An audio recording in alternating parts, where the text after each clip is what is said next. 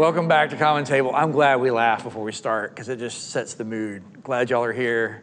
Let's just do this. We did it the first week. We didn't really do it the second week. We're going to do a little check-in. The first question off the bat. How goes it with your soul? It's one of my favorite questions because it gets right to the point. Nice icebreaker. Go deep. My soul's busy. I'm excited for church starting back up and having that potential for, we've had all these ideas over the last couple months. Now we actually get to do them. And then it's like, oh yeah, we haven't had church in 5 months. Does it all still work? So I'm super excited for church going to start back up, but it's just a lot of busyness, kind of like I talked last week. I work on Sundays. So I've got, it looks great on stage, but there's 700 things in the checklist that we go through during the week. So just getting ready for that, but it's exciting. I will tell you, this has been the most non-COVID thing I've done since March, to have a community group, to be with people and talk about life and not be, my family only, does good for my soul. So I get a little hey, let's have some fun with this and go 2 hours. No, I'm just kidding. But I really enjoy this. But how goes it with my soul in general? It's related to what you're talking about. Going through this cycle of, we're going to do it. No, we're not. We're going to do this. No, it's canceled. I mean, that rhythm gets a little frustrating because you prepare for something to happen and then COVID interferes for whatever reason and you have to get reset and come back later. Then it's harder to get prepared again because it might not happen. You've probably experienced that on some level somewhere along the way, right? It's like, we're going to have this meeting. No, we're not, and it's like, why did I spend 5 hours this week preparing for a meeting that's not going to happen? And when it comes back, I'm not going to prepare. I'm just going to show up. And if it happens, great. No, not really. But that rhythm has frustrated my spirit a little bit. How do you get excited? Football. I'm excited. Is it going to happen? It's the same rhythm, the debate is on or it's off or they are having it, they aren't having it, they're changing the schedule. All that stuff makes you go, no, maybe not. Yeah. It's hard. And that's me. That's where I'm living right now. So. Yeah, I'm right in line with everything that's kind of been said so far. It's a combination, I think, of both of what you all have said. For some reason, this has been the busiest week I've had, and I don't know, I can't tell you the last time. It's been that, I just haven't stopped all week long, and it's just been it hasn't been a bad week at all. It's just, and it's been stuff that's needed to be done, but it's just been really, really busy. Just continuous, right? Yes, and internally, I'm feeling the need to rest. Yeah. My soul is tired. I came in and said that. My soul is tired today. It's been a really busy day. Not a bad day. I can't really look at today and be like, oh, these bad things happen. Hasn't been a bad day. It's just been noisy, stimulating. You know what I mean? One of those days, everything was just so busy and I wanted to maybe close it down for a little bit, but there wasn't any opportunity to do that. And so, not a bad day, just a yearning for rest kind of place in my soul. Did you do your homework? You just remembered, didn't you? Oh, you did it. Of course you did, Parker. Yeah, because I've listened to it 3 times by this point. What was the homework? Parker knows because he watches the edit. I was supposed to write a prayer. That's right. I did not do my homework. That's I'm all so right. sorry. Nothing like a little accountability. We talked about that last week, right? Yeah. And I said I'd never had an accountability partner. That's why. I failed. And that's why. There it is. First time. Here's why accountability is important. Well, I got halfway here and I was like, yeah, mom prayers at home. Well, I wasn't expecting you to read it. I just wanted to see if, did you take that moment to thank God for the person who poured into you, and even beyond that, to invite God to bring somebody in your life to pour into, was the assignment, just in case you're fuzzy. And it's not, there's no grade, so, Well, I didn't figure we were like going to mail it or anything. I mean, or the read it whole on thing was in the camera. context of grace anyway. We're not going to be like, oh, you can't come back to common table. You're not spiritual enough. I mean, that's not going to happen. Well, we'll blow it. But if you did any of it, or even if you left it at home, do you have any takeaways from that process? Like, either writing a prayer or insight as you were praying? Let's ask it that way for those of us that did it. I loved, I had to go kind of back through the years and kind of go, when did I meet Michael? And I was a sixth grader. What in the world did Michael see in me as a sixth grader? Yep. Oh, it was ping pong. We had a ping pong table in the youth group. And I was just playing ping pong.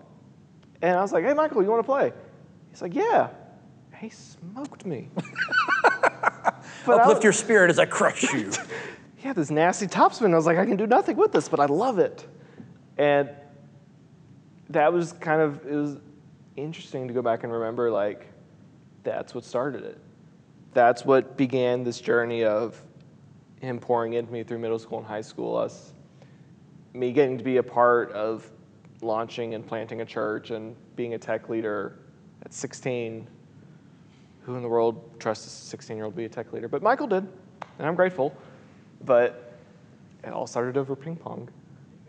So I noticed a trend with mine. Two things. One, when I really want to pray, I do have to write it. So that's part of the reason I said, hey, write a letter prayer or whatever, because, hey, that helps. But there's two trends. One, there were multiple people.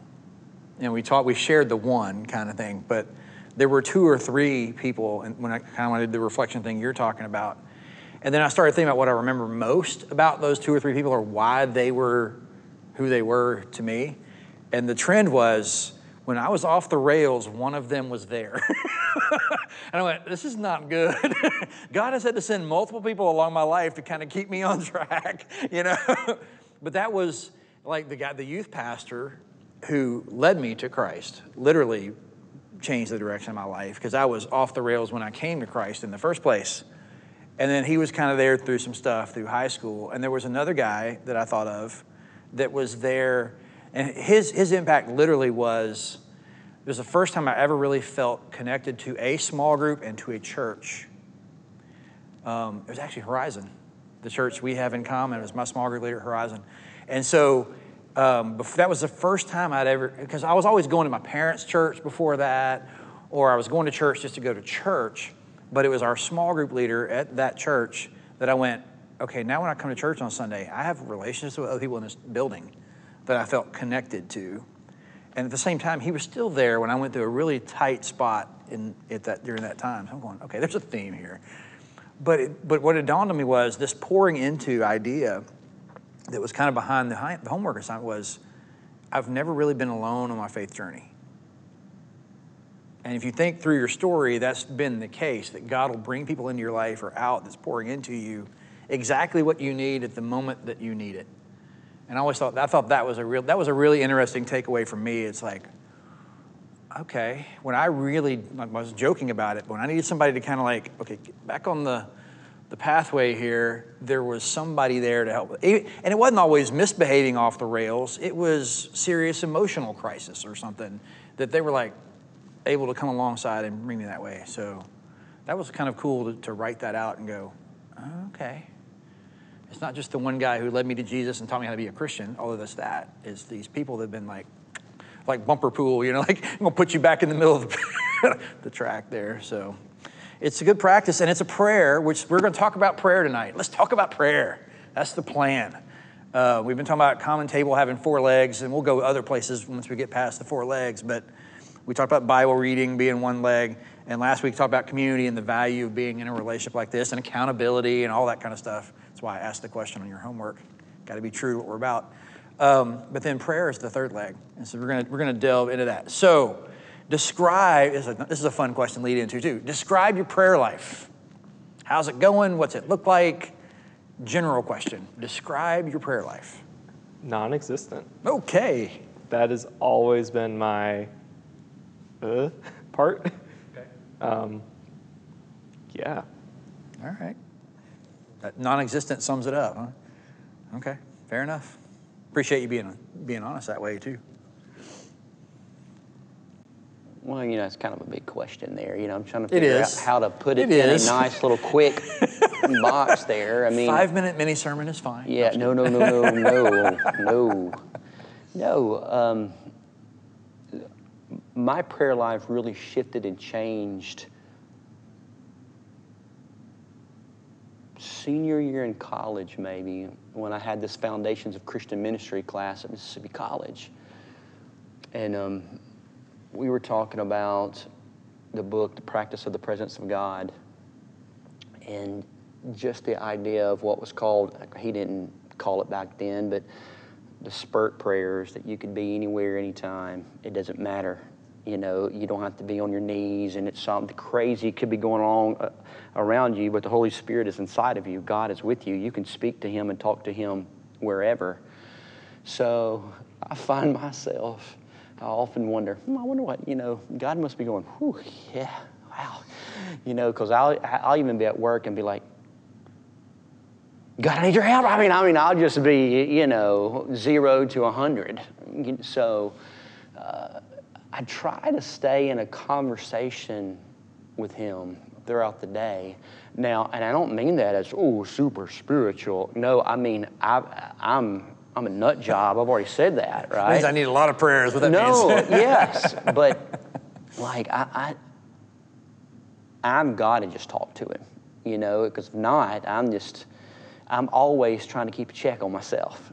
I may have somebody in front of me, a customer or whatever, and I'm just like, I'm not equipped to deal with this, and I'm just talking, in my spirit to Him and things, and it could be just going, and I find myself going back and forth because I can enter into it so quick. I was like, I don't know if I kind of entered in reverently or not. I just kind of started talking but that's the way I feel like it should just, that you're that close, where I think our relationship with Him is supposed to be like that. We're so close to Him where we just can start talking. Look, I need you. I'll get to the praising to you in here in just a second, but I need you right now, right here. So don't hear me wrong. I'm not saying I'm continually praying 24/7, but my life it can be so chaotic sometimes that I don't have the time during the day to hit my knees in my office. I just got to talk to Him. I just got to talk. So it's more, my prayer life is more like just a ongoing conversation. I may not even say amen, When I was younger, I used to do that. Fall asleep. I'd go to pray. I'd pray at the end of the day, like when you lay down in the bed, and I'd fall asleep praying. Probably done that before. And I'd wake up and go, amen. like whatever I was praying, whatever, it's like I was praying all night or something. But maybe you made me think of that when you said that. Right. Yeah, it's like in the day that way, first thing away, oh yeah, I need to finish my prayer. I don't know, out of left field. What about you? Very conversational kind of prayers too, kind of throughout the day. But like I found, Parker, like you were saying, non-existent, like I've kind of struggled to get to this part. And like somebody one time, I don't know if I've mentioned this before or not. Have I said that I have a jar that I keep my prayers in? Like keep written prayers in? Okay.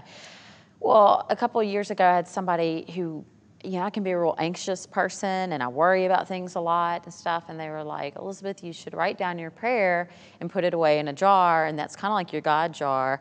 And anyway, the idea sounded fabulous. It sounded like a fun little craft. And so I was like, yes. So I did it. And I have this jar, and it's got a little tiny hole in it. It's actually like it should have a straw. It's like a cup, it's straw. But anyway, I duct taped it around because the idea was when you give your prayer, you can't take it back. Like you've let it go and over to God. And so anyway, I did that. And that jar sat on my bedside for about 5 months empty. Now, that doesn't mean 5 months I didn't worry. It meant I realized from that activity, the point wasn't for me to realize this, but, well, it kind of was, but they didn't think that it would take me that long. But it was just like one day, it just occurred to me. I looked at my jar and I had little pieces of paper right next to it, and I had a pencil right next to it. I mean, you know, like it was there, always waiting for me. But I think every time something came up, it was like, I got this. I got this. Like, you know, I mean, I was very like, I don't need help with this one. I got it. And so anyway, I ended up having to like make myself write stuff down on the pieces of paper and stick it in my jar. And it helped me get that conversation going, you know, like something, seeing that physically absent, like actually seeing it being empty, and make me realizing like, oh my gosh, I've had 5 months of worries that I haven't even tried to give over. You've got a shining example going, this is how much you're praying, staring you in the face. It was You were talking about no accountability. I'm like, here's your accountability jar.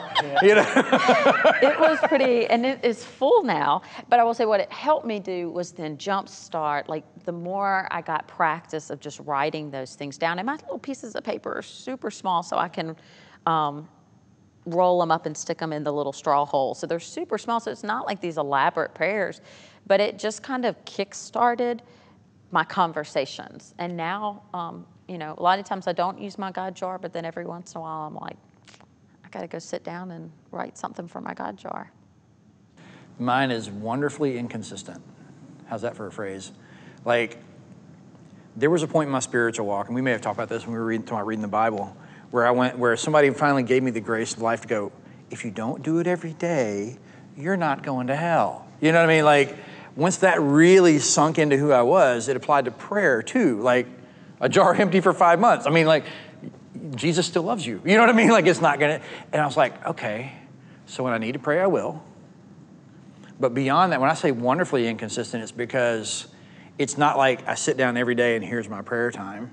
It's more like I'll do a certain kind of prayer at a certain time, or I'll do this different prayer at a different time. Like, I'll do a sentence prayer here. We'll talk about that later. I'll do sentence prayer here. I'll do journal here. I'll do some prayer with friends here. Like, it's all over the map in terms of the form and the style. And there is the conversational, like, you know, oh, I really do need help with this. Those prayers happen. So it's like, it's wonderful because it's like, I'll do this one right now.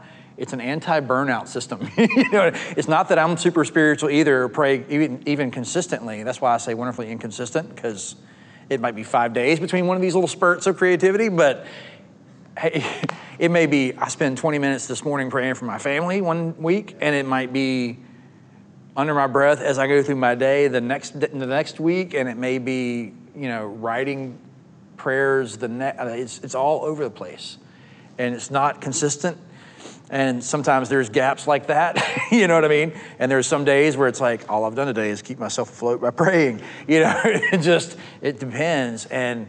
But the release of, I'm not a good Christian if I don't, sets me up for, well, I'm gonna do this. And God and I are gonna have some time. Or, you know, like when I was writing the prayer about influence, right? I write prayers a lot because that's how I focus. But even though I was thinking about people who poured into me, part of it was, who are you going to pour into? And we joked last week, well, if you got kids, that's kind of an easy answer, you know? But I was overwhelmingly convicted about the fact that I don't pray for my son Matthew near enough. The weight of that hit me. Like, I've got all these prayer things that I do, and I'm a pastor, I pray for people or whatever, and I'm like, I don't spend near enough time praying for Matthew. Confess that on camera. You know what I mean? Like, I pray for him.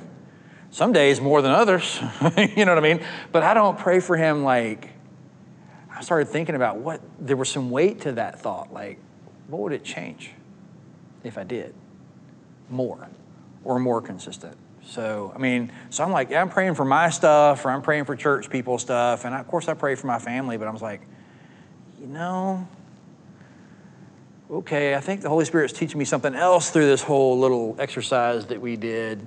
But I was poured into. It's time to start, you know, dumping big time. Now I pour myself into Matthew. I've got pictures of him, both of us, you know, sitting the same way playing video games.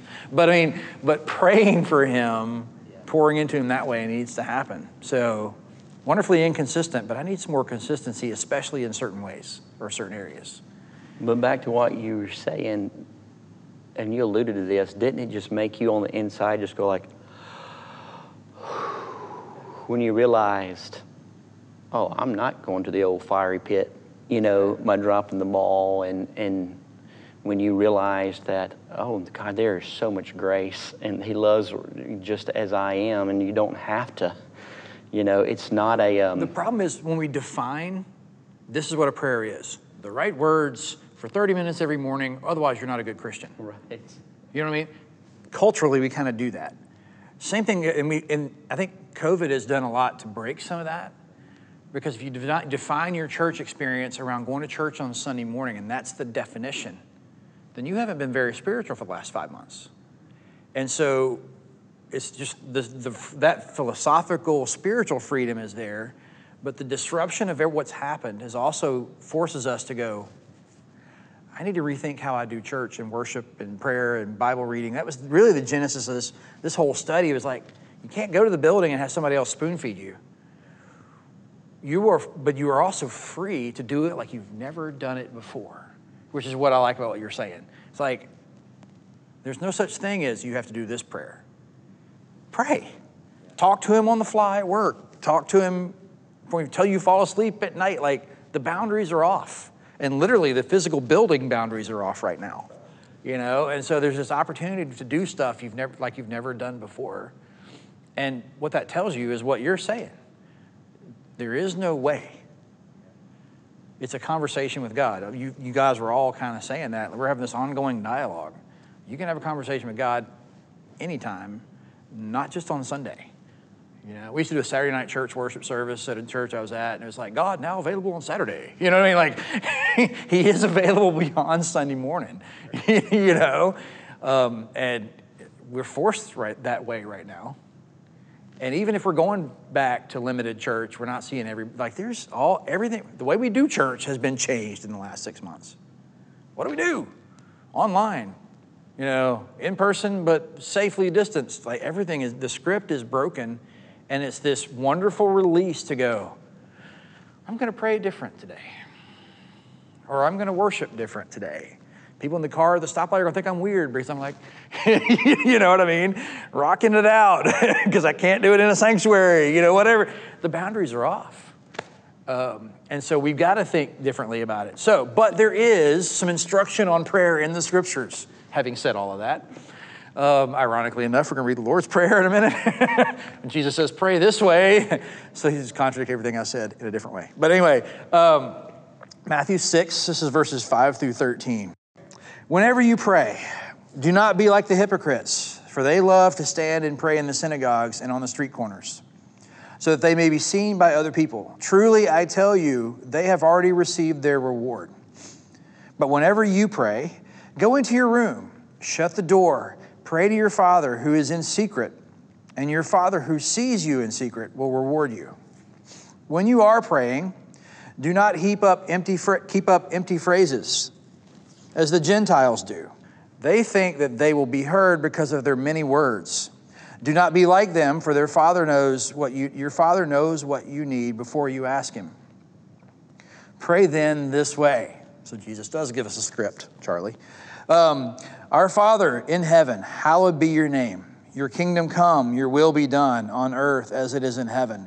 Give us this day our daily bread, and forgive us our debts, as we also have forgiven our debtors. See, when you memorize it and you read a different translation, it's hard to read. We have also forgiven our debtors. It's an inside joke here too. And do not bring us to this time of trial, but rescue us from the evil one. Okay, that's a different translation. That's a very different translation. It's NRSV if you're following along at home or something, but a little different choice of words. Debts were used to trespasses. Trials, temptations is another translation of that word. But anyway, so verse 5. You may not have picked that up from when I read it, but what does this whole part that I just read about prayer, what does it reveal about our hearts, the role of our hearts in prayer? I think you're supposed to have a humble heart. The word I was thinking. Yeah. And just an intimate connection with God, not false, I don't know, that coming to God in prayer is about coming to God in prayer and not necessarily coming to the public, We talked a couple weeks ago about in public prayer being announcements. hard, right? We talked about public prayer being hard, right? Mm-hmm. Oh, don't do it. Don't call on me. My mom was a really private, well, she was not a private person. She was an incredibly public person. So if anybody's seeing this who knows my mom would laugh that I just said that. But religiously, she was a very private person. And I can remember her so many times saying, you know, Elizabeth, we do not stand on the rooftops. Like, you know, keep it private, keep it private. She was very, when it came to her religion and her feelings with God, was very like, do it between you and God. That could be why I have a time with public prayer now, though. We'll talk about that, because like public prayer is like, you're not gonna, if you're, all you do is talk to God personally. And we were all talking about it's like, this is what I need help with, God. It's not like you want to go to public and go, okay, this is what I need help with, God. You know? So it's a very different prayer to go stand in front of people and pray. Do the pastoral prayer on Sunday. It's like, I can't go up there and confess everything. You know, that's not how, that's what I do in prayer. So what do I do with prayer? So it's awkward. But you're right. I mean, there's a humility of spirit involved. What I think is interesting is like, when it comes to prayer, is this idea of trying to align our hearts with God's heart as a goal for prayer. So a lot of times my prayers are, whatever your will is, I will do it kind of thing. Or, you know, because the wish list, genie God prayers, like, I need this, I need this, I need this. Oh, and I need this. You know what I mean? Like, that can be a lot of our prayer. And there's nothing wrong with that. In fact, he says, bring those to him. But if that's all it is, then it reveals some things about where our heart is when it comes to prayer. Does that make sense? If your prayer is always, oh no, I'm going to die, or if your prayer is always, I need my Christmas list because I've been a good boy, that reveals some things about where your heart is. Right. My prayers in the morning, it helps now that I kind of do this. I do typically have some routine kind of prayers. I do much better in the morning than I do at night, but one of them is that I can accept thy will be done, you know, and be open to that and to see that throughout the day, you know. And going ahead and saying that out loud kind of takes some worry off of myself, but then it also makes me be aware that like things are going to happen during the day that are You're verbally putting it in the will. jar. I'm verbally putting it in the jar, yeah. It's gone, it's out there. Mm-hmm. Yeah. Okay. I love, one of the things we did earlier in the season was breath prayers. Jake taught us about breath prayers, and I had never heard of breath prayers, but I love that it also gives me a chance to calm down myself. Like if the world got crazy all of a sudden, just breathe in, breathe out, and that can be a prayer. That can be the, you know, breathe in the love of God, peace of God, breathe out your worries. That's helped me a lot in the season of constant change. And Did everything hooked up the proper way for Sunday? is it? And, you know, are we going to have church on Sunday? You know, are we going to go back to school? Are we going to, you know, how's all this work? And so that's been really helpful for me. Absolutely. You're way ahead of the game on homework with the breath prayer. I'm just going to tell you right now. So what about words or what you pray? We talk about this fumbling in public, right? But Jesus has some things to say about words in the passage that I read.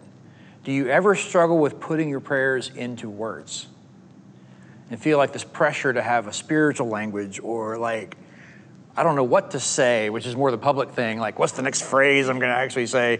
But like, where are you with like wording your prayers, I guess is the way to say, or what did Jesus even say about that? Because he had something to say in there, which I thought was interesting. I worry about that a lot more when I'm praying in front of people. Okay, I yeah. mean, by myself, I don't really, you know, I'll kind of laugh at myself. In some ways, if I don't know. But yeah, I mean, if I'm praying with someone else or in public, then I'm so much more conscious about like what I'm trying to say. And I'll kind of think while I'm praying, like, oh, did I just say that? Oh man, that's not what I was meaning. Or I'll start thinking about other things. And I don't do that as much when I pray just by myself, you know. Yeah. You know, in my head, okay, this is will, just no for nobody else, right? But when try to cultivate that conversation of prayer. I find myself in the mornings, even it could be when I'm driving, and it's just me in the vehicle or whatever, to lean into the hallowed be your name part, to really start out with the reverence and, your name is glory to your name, Father. It's, just the praise and stuff, and just setting that up, knowing that, okay, throughout the day, I don't have hair, but my hair is going to feel like it's going on fire at times. So, there might be times where I'm just like, oh God, I got to have it. It's just, for me, it's like a progression, if you will. I'll start out in the morning with gratitude and praise and thanks of who He is and how big He is. And I know you got this, God. I know you got it. And I'm saying it now.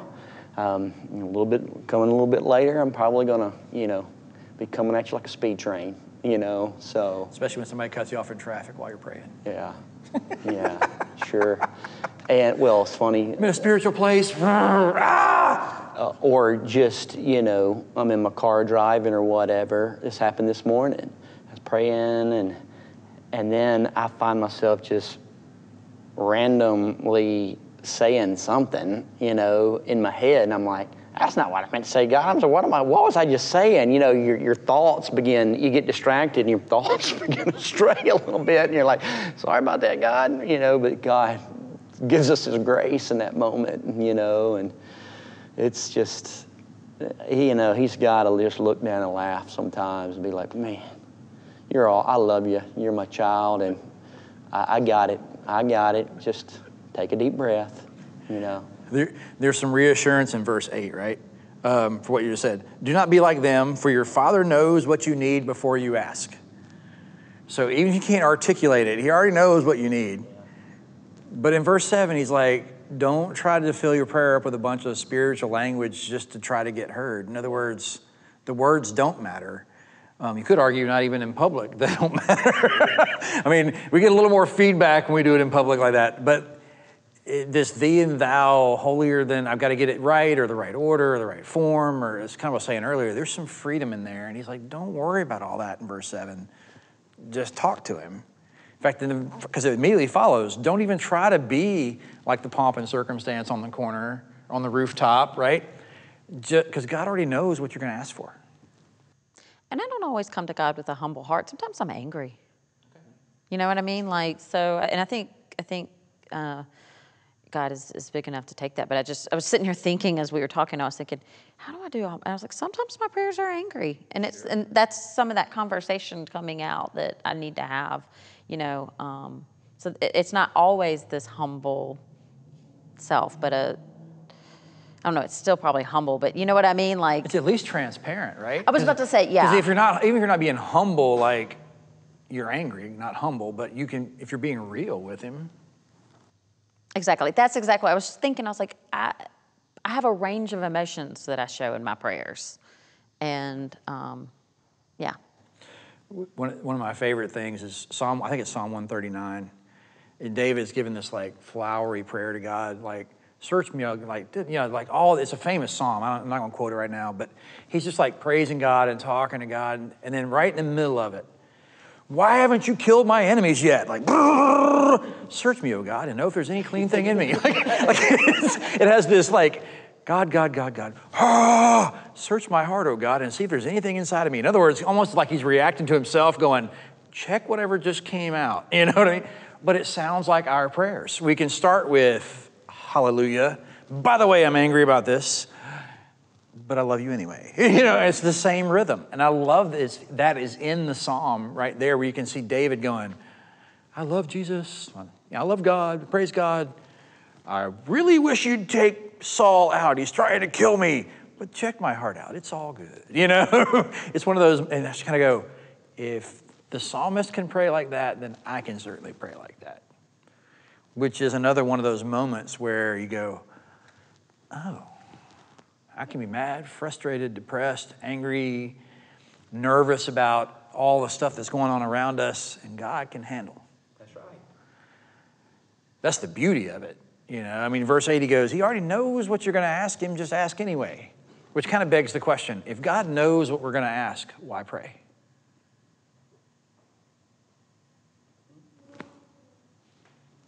If he already knows before you ask him, why do we pray? My children know I love them, but I say it to them all the time. All right, sure. That is so much more profound than what I was about to say. But you did the assignment. I did the homework. Now we're even. No. That's good. But the expression part of it is important, right? I think there's something about recognizing it in yourself. Okay. Like, yeah, God knows what I need tomorrow. But there's some part of me bringing it before God and giving that up. Profound too. Well, and it's go along. It's what you both said too, and the way I see it is, I mean, it's a relationship, and when you have a relationship with somebody, you talk to that person, and that person may know you. They may be able to read you, and know you're struggling with something or whatever. But having that conversation, and of course, we know God is on a whole nother level. He knows every fiber of our being, but it's just cultivating that relationship. Are you familiar, or any of you familiar? He's dead now, but it was a pastor by the name of Dave Busby. Did you ever hear much of Dave Busby? So he preached this sermon called Intimacy with God. And it was the Exodus 33 passage where Moses talks to God face to face. And I'll never forget what he said. It was so freeing to me. And he was like, you, like a child, you can crawl up in the lap of God and beat the breast of your father. He's big enough for you just to beat his breast. And just, why God? Why? God is big enough for why. God is big enough for our anger, for our disappointment, for our anxiety, like you were saying, and depression. It is literally and he defined intimacy with God as into me see. It's that, into me see, you see it anyway, but I'm inviting you in, and I'm just beating your breast right now, sitting on you. And sometimes it's you crawling his lap, and you're just loving on him, and you're praising, and but then there's times in your life where you were just, like you were saying, David was, it's like machine gun prayer going at it. And when he said that, I was like, oh man, that's just so right. It clicked with me because I got that mental image of a child and in the lap of a father. And sometimes, we've all seen it. And if we have kids, we've experienced crying but why, or hurting or whatever, and beating on your chest, or just moving around, and you're just hugging them and holding them real tight. I think when we're growing up and especially if you grow up in church, this is really what's couched toward that direction. But if you grow up in church, your parents are wanting you to act a certain way in church, or if they're teaching you about this stuff, this is the way you do this that's honoring and respectful to God or whatever. And I think sometimes we reinterpret that to mean that's how it has to be.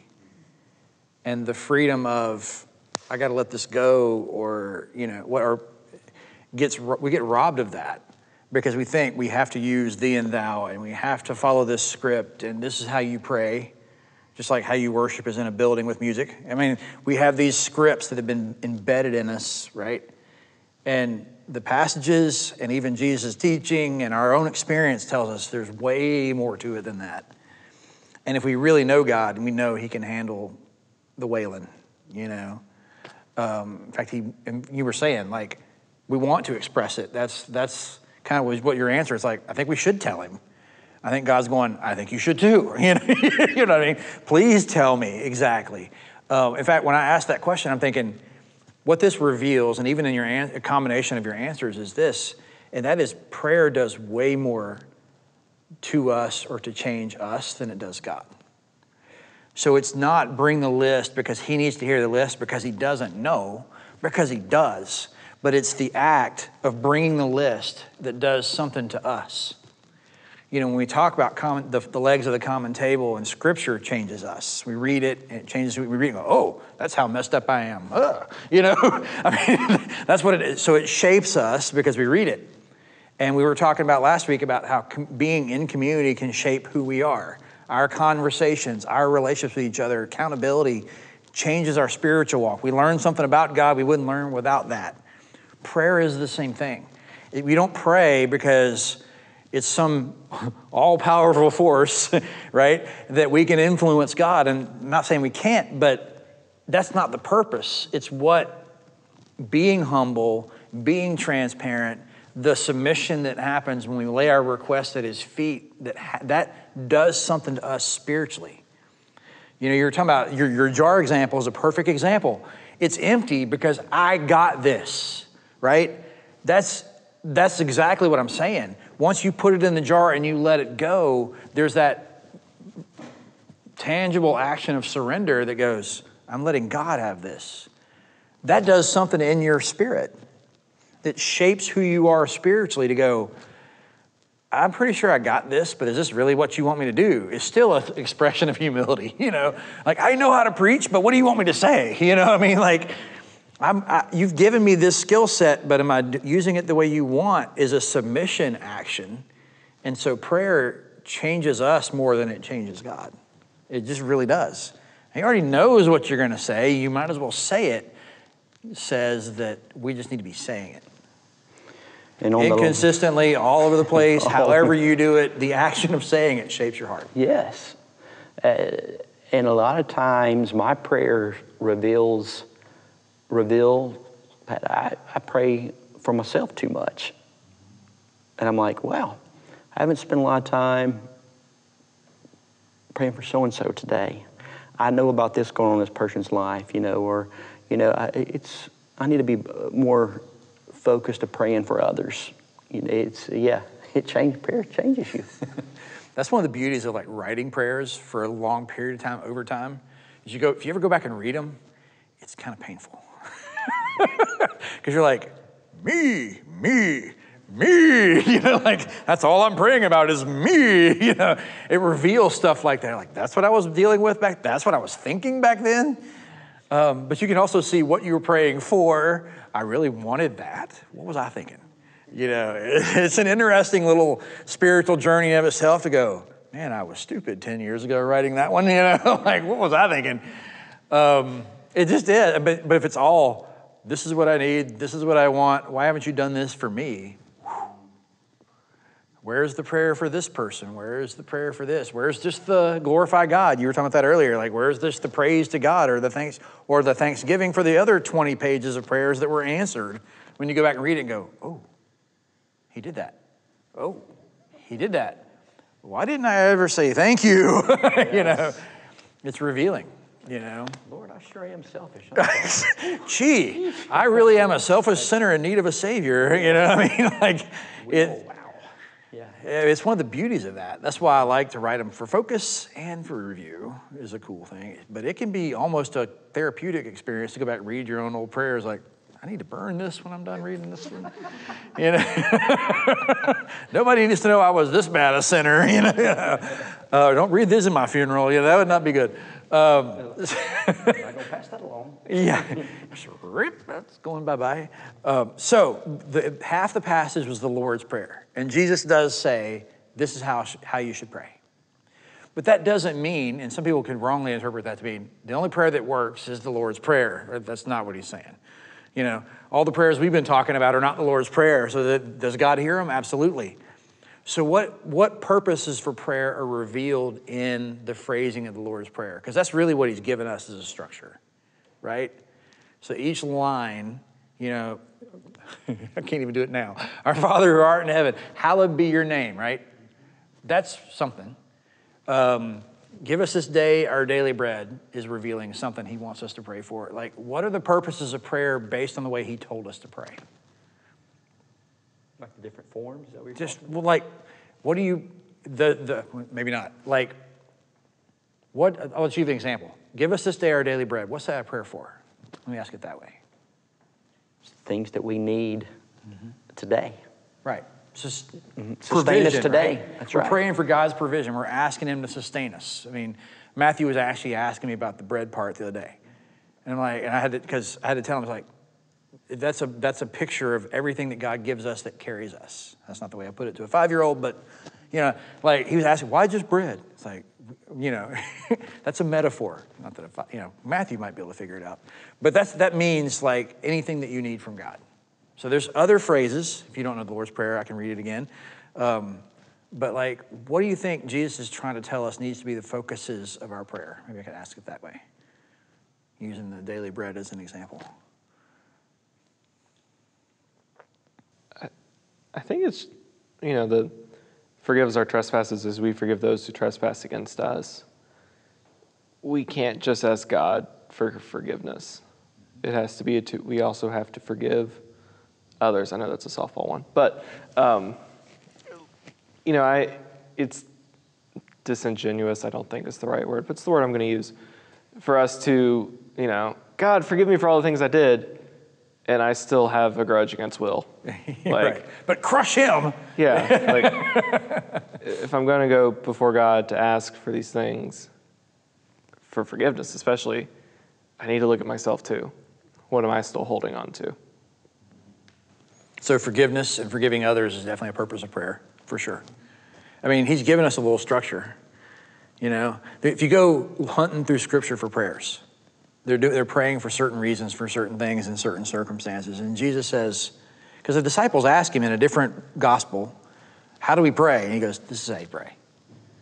Right? We know we ask for provision. That's one. Ask for forgiveness. Definitely one. This whole group, we need to ask for that one. Right? The first one is, I tried to do it a minute ago from memory and was stumbling, but our Father who art in heaven, glorify your name. The second part is kind of a key one. Thy will be done on earth as it is in heaven. What's he asking us to ask for? I love this part of the prayer, actually. What's he asking us to ask for? That his purposes right. are done. Where? Here on earth. Not go to heaven someday and then God's will be accomplished. But for his will to be done here. Mm-hmm. Yeah. And you said it earlier, not my will, your will, right? That's an aspect of the Lord's Prayer. That it goes back to the humility thing again, too. Your will be done, not mine. And here now, not later, right? Or someday when I go to be with you in heaven, accomplish your will the way it's being done where everything is perfect here. Is another way to phrase that. It's really interesting. And then there's probably one more. There's forgiveness of sin, and there's another phrase behind that. Lead us not to temptation. That's right. Keep us out of sin. Forgive us for the ones we commit, but empower us to avoid sin. Jesus is telling us to ask God to help us stay out of sin. Maybe if we're struggling in the phrase before and confessing a lot, we need to pray the next one a lot more often. I think we're so busy, this is what I need and this is what's wrong, what I've done wrong, that we forget that he wants us to ask for his help to not go down that road. Whew. Wait. If I ask you to help me not to sin, you'll hear my prayer and honor that? Cool. Maybe I need to pray that one a little more often. You know what I mean? Me. Help me not to screw up again. You know what I mean? Help me not to revisit the one I just confessed. Whatever it is. It's one of those, it's empowerment. We're asking for spiritual help to walk in our daily life. Which means he wants to help us not sin. Which is really cool. Because most of us are going, we got to confess because we did it again. There's those sins that keep chasing you. And it's like, did it again. I got to confess it again.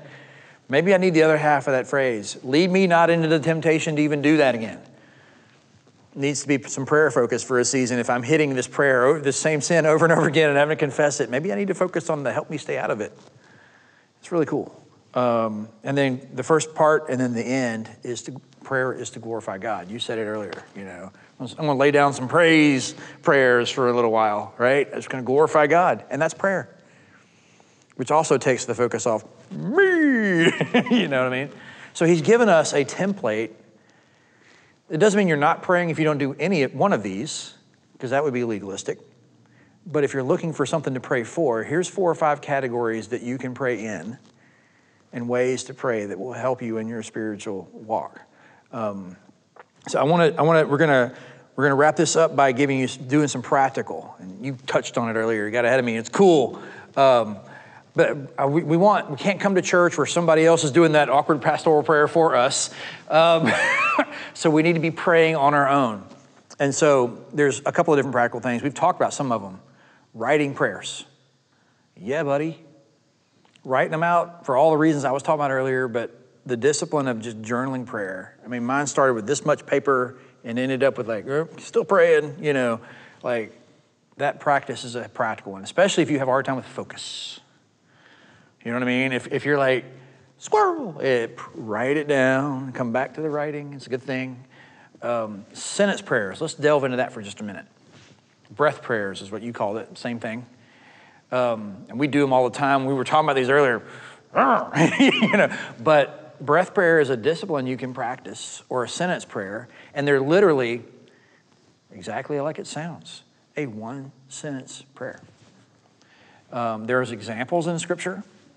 There's examples people have done before. You gave an example a little while ago. It was something like breathe in something and breathe out the other. What was it you said? Breathe in the peace of God and breathe out your worries. That could be a sentence prayer, like, God, I'm breathing in your peace. I'm breathing out what I don't need. Anything. In other words, I do that a lot. There's no script. Some examples are like, I wrote some down just so in case I blocked. Lord, have mercy on me, a sinner, which is like the tax collector's prayer in Luke 18, I think. Just have mercy on me, a sinner. You don't even have to get specific. Driving in the car, Lord, have mercy on me, a sinner. Lord, help me, and then finish that sentence, right? Help me get through this conversation. Help me get through this situation. Help me get through whatever. Lord, help me, fill in the blank. That's a sentence prayer. Not my will, but yours. You said that one, I think. Jesus says that in Gethsemane, right? Take this cup from me, but not my will, your will be done. That's in the Lord's Prayer. Your will be done on earth as it is in heaven. Each of those phrases from the Lord's Prayer could be a sentence prayer. God, give me my daily bread today. Boom. Now, here's where it becomes a discipline. This is really cool. The challenge would be, homework, hint, hint, pick a sentence prayer and repeat it over time. So, mercy on me, a sinner, whatever fits where you are in your spiritual walk. They call them breath prayers because some of them are that short. Like, you can say it in a breath. If your sentences are longer, that's okay. But the idea is it can give you a prayer focus for a day or a week. So let's just say if it's, Lord, have mercy on me, a sinner. If that's my chosen prayer for the week, then I'm going to be like asking God's forgiveness repeatedly all week. And when something comes to mind that I know I just did wrong, Lord, have mercy on me, a sinner. I don't have to go fumbling for words. I don't have to spend a bunch of time. I don't have to find a pad and a pen. You can just do it. My personal favorite is called the prayer of indifference. Now, if you're familiar with this one, I know it sounds weird. Why would you pray something if you're indifferent? But it's spiritual indifference, and it sounds like this. Where is it? Oh, and it's similar to I want your will. Lord, I want your will, nothing more, nothing less, nothing else. Now, that's a little bit longer sentence prayer, but Lord, I want your will, nothing more, nothing less, nothing else. It's called the prayer of indifference because the idea behind it is to take yourself out of the control picture. I'm indifferent to what you're wanting to accomplish. It's a different word for indifference. It's a different meaning of indifference than we think, like, I don't care. It is, I'm laying aside my passions. I'm laying aside my agenda. I'm being indifferent and allowing your will. It's a great, I need to make a major decision prayer. So you're about to sit down about a job opportunity or a major challenge or final exam or whatever the big thing you've got to weigh over and decide. Lord, your will, nothing more, nothing less, nothing else. And you've just kind of said, it's the spiritual humility we talked about. It's the surrender idea. It's like my favorite. I pray it a lot. I like that. Especially when I've got like, what do I do? Anxiety. Whatever it is, your will, nothing more or less else or anything else. No agenda from me, no passion from me, just you, which I love it. If you struggle with how to pray, which some people do, like what to say, I use this in my public prayer sometimes. Praying scripture is a trick you can work on too. So like if you just struggle with what does praying even sound like or look like, go to the Psalms and read those prayers. There's even a book of prayers written by people over the centuries. So like people who prayed 400-500 years ago, you can go read their prayers as prayer. And because we do it, when we pray together, we're echoing each other's prayer anyway. It's the same thing. Some people think praying somebody's prayer is like artificial. If you're listening to me pray and agreeing with me and saying amen, it's the same thing. My dad used to, I know I've mentioned him before, but when things would happen in our family, sometimes just things that maybe Dad needed to come in my room and just take a moment or so to talk to me, he would bring his Bible and read Psalms 121. And there were probably other things that could have been said in a prayer, but it was just like, we're just going to take this time, and I don't know what words to say at this point. You know, like whatever was going on. I think really now, like being older, look at it of just kind of going, but I know I want to come in here and us say a prayer. So therefore, we're always going to read this scripture. And we read that scripture all the time. And that's kind of one of my sentence prayers, the start of it, from where does my help come from? It comes from the Lord. Yeah. You're saying the word of God back to God. Yeah. So you're getting a double shape. You're surrendering and praying, and you're reading scripture. You know what I mean? You're getting a double influence there. But what you'll do, if you do that over time as a discipline, and the discipline thing is key. If you're doing this over time, guess what words you're going to start to use as you pray? You're going to use phrases that you've repeated over and over again. So the one the first verse, 121, is just going to flow into your prayers naturally.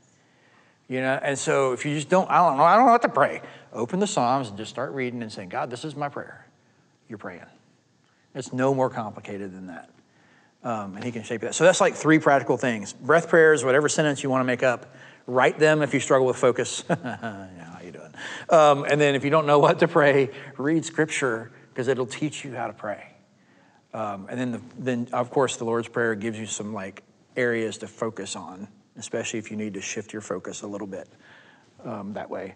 So let's close in prayer. We're going to do this in a guided way real quick. We've been talking about how private prayer is and how personal prayer is. Now we're going to pray out loud on camera for the whole internet to see. But I'm going to make it very easy, because the guided prayers are one-word prayers.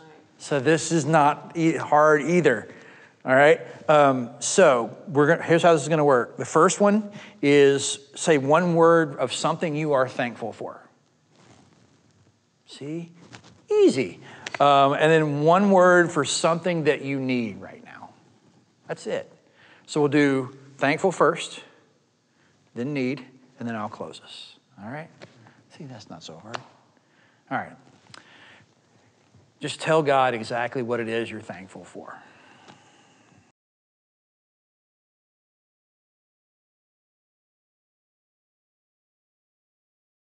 Family. Friends. Provision. Family. Just one word expression of something you need from God right now.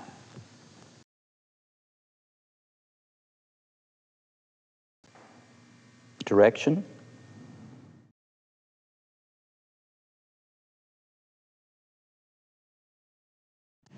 Patience. Discernment. Peace. God, we sit here before you to glorify you, because that's why we pray. To say that it is you and it's not about us. To lay these requests before you, to give you thanks, to ask for provision.